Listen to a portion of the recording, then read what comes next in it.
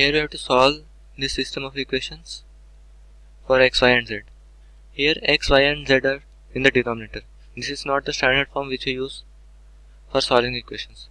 So what I am going to do is, I will put p is equal to 1 by x, q is equal to 1 by y, and r is equal to 1 by z.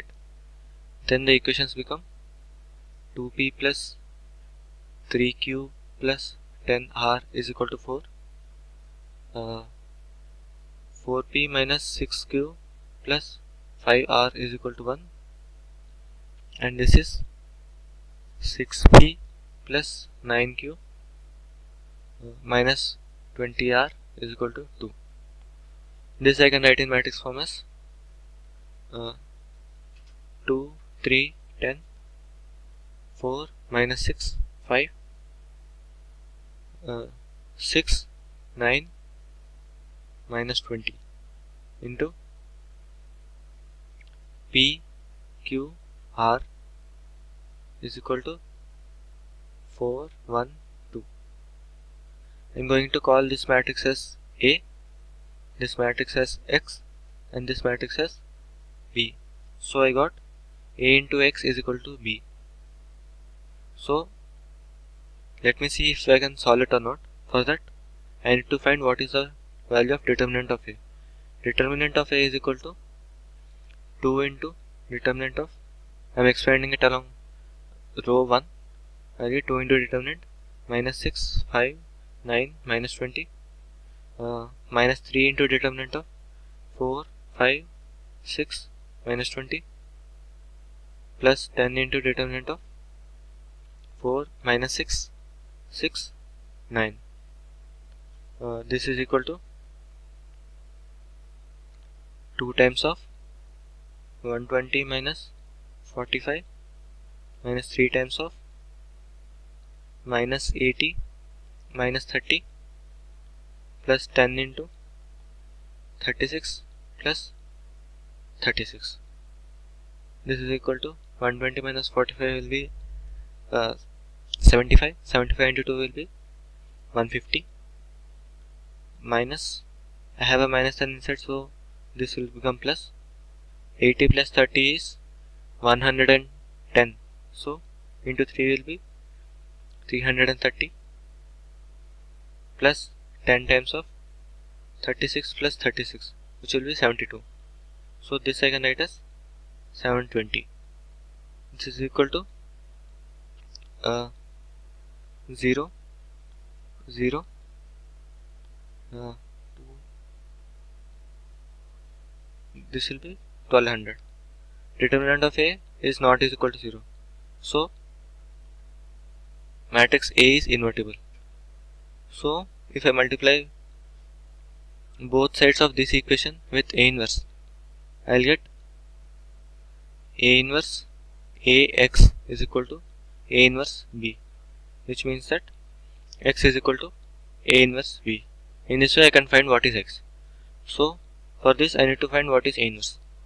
I have already determinant of A with me. Now to find the adjoint of A, we know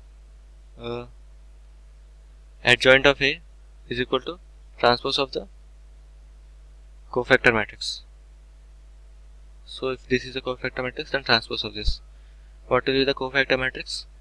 It is the matrix of the minors of all elements multiplied with minus 1 power I plus j of that corresponding element, where I is the row number and j is the column number. So for the first element I will get minus 1 power 2, which will be plus 1. So plus into determinant of minus 6, 5, 9, minus 20. For the second element I will get minus determinant of 4, 5, 6, minus 20. For the third element I will get plus determinant of 4, minus 6, 6, 9. And similarly in the second row I will get minus determinant of 3, 10, 9, minus 20 plus determinant of 2, 10, 6, minus 20 minus determinant of 2, 3, 6, 9 this will be plus determinant of 3, 10, minus 6, 5. This will be minus determinant of 2, 10, 4, 5, and this will be plus determinant of 2, 3, 4, minus 6. So this is our cofactor matrix, and transpose of it will give us the adjoint of A. So if I expand all this 2 by 2 determinants of each element, I will get adjoint of A is equal to 120 minus 45, that will be 75. Here I will get minus of minus 80 minus 30, minus of 110. Here I will get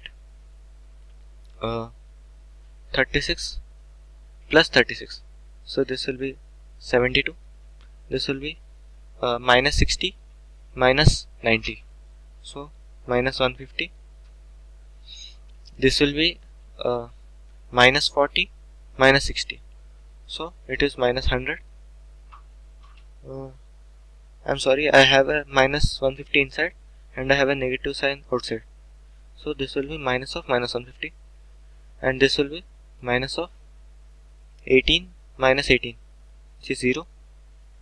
Here I'll get 15 minus minus 60, which means 15 plus 60, so I'll get 75. This will be 10 minus 40.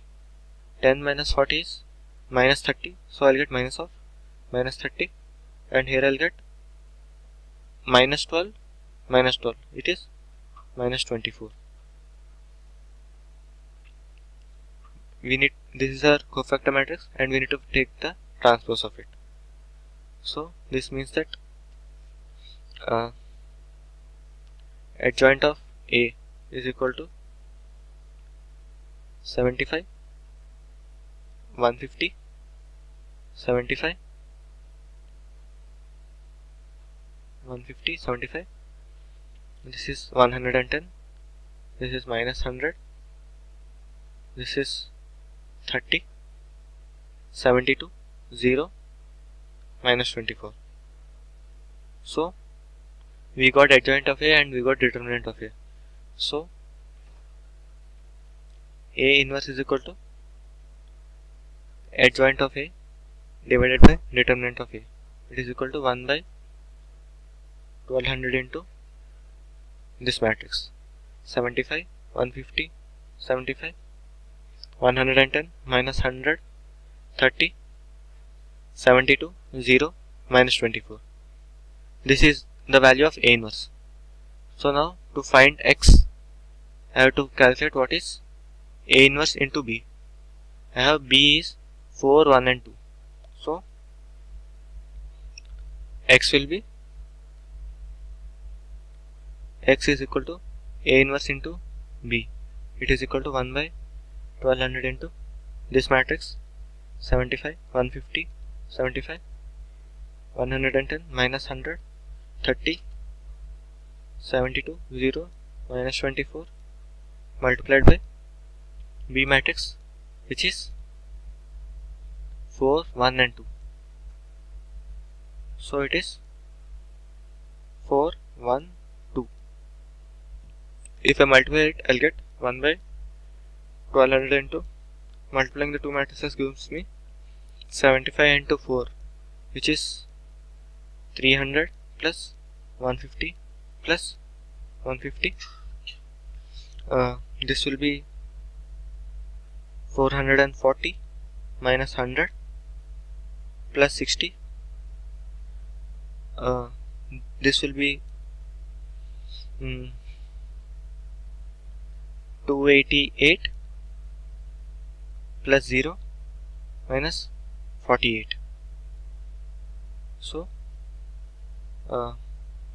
X is equal to 1 by 1200 of